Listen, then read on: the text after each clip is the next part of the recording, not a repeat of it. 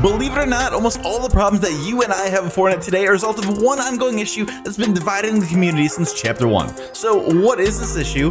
Why hasn't it been solved, and can it be solved? Let's get into it. At its core, Fortnite is a wacky cartoon game with silly items that doesn't take itself too seriously. At the same time, it has this building aspect that adds a layer of depth, skill, and strategy you can't find in any other game. And it's a unique combination of things that made it stand out and take over the world of gaming in the first place. Since then, it's revolutionized the gaming industry and made headlines many times over the years. And for all the good that's come from it, Fortnite's first time making international headlines sparked the issue that would ultimately become its biggest problem.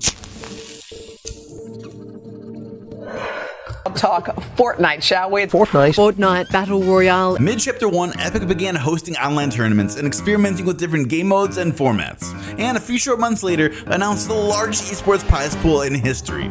And it'd be open to anyone with an internet connection. After which, the world freaked out.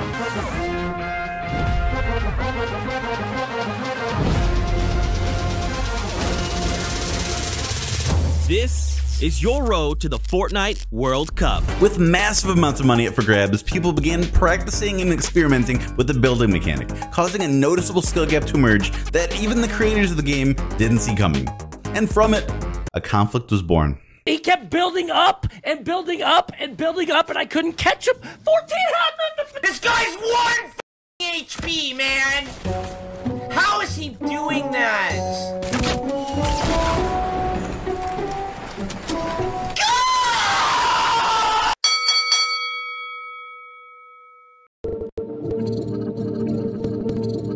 It's not easy being the most popular game in the world, especially when your player base splits into two groups that want completely different things. So Epic, being a business, approached the situation as a business and broke down the player data before deciding what to do. However, the data just made things more complicated. Fortnite, like most games, judges its success based off of two main metrics: the amount of players playing the game and the amount of money players are spending in the game. And casuals are the larger group, and they also bring in more money too. But competitive players play the game more often and for longer periods of time. So Epic's strategy going forward is to try and level the playing field without losing the game's competitive player base.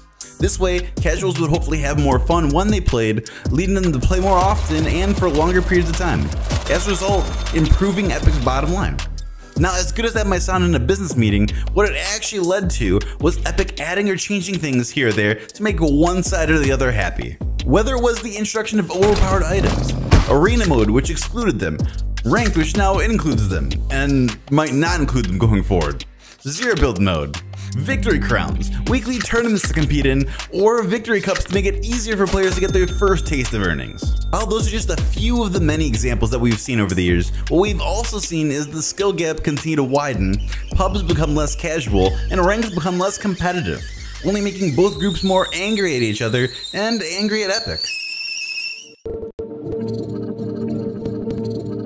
This can definitely be solved. Unfortunately, Epic has only looked to improve the situation when Fortnite's numbers are down. I'm honestly shocked that this has gone on as long as it has, especially since I think that there's a very simple solution where everyone walks away happy. And not just the players, but Epic too. What is this answer? Glad you asked. Casual players hop on Fortnite for the broken items, the silly and chaotic moments they cause, and the laughs that come with them. Competitive players, on the other hand, want a mode that tests and rewards skill, as well as one that can be used to practice for tournaments. And I believe that you can have both these experiences in Fortnite at the same time.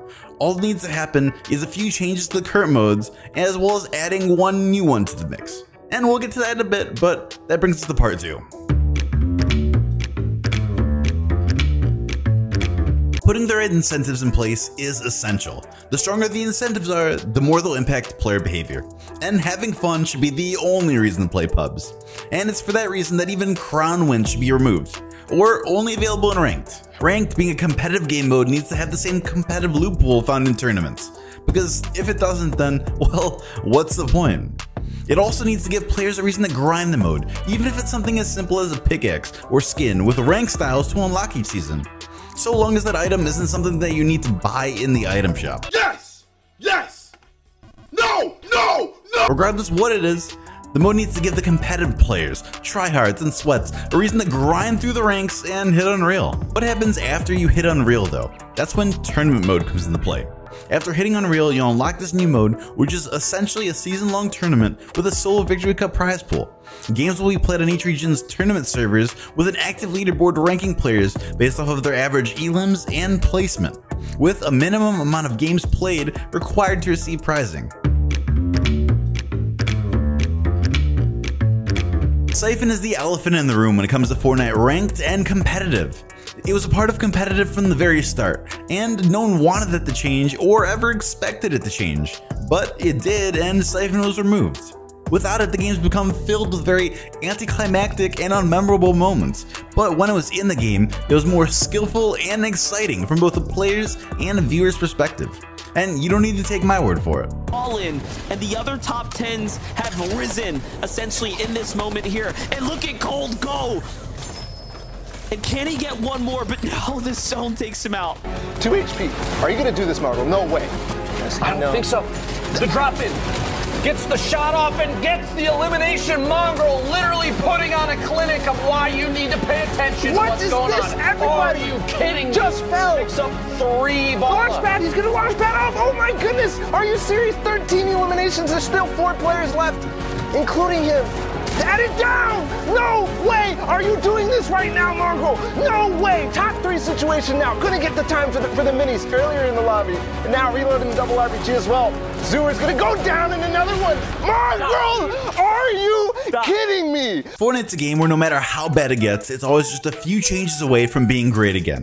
And I think these changes could usher in a new golden age of Fortnite.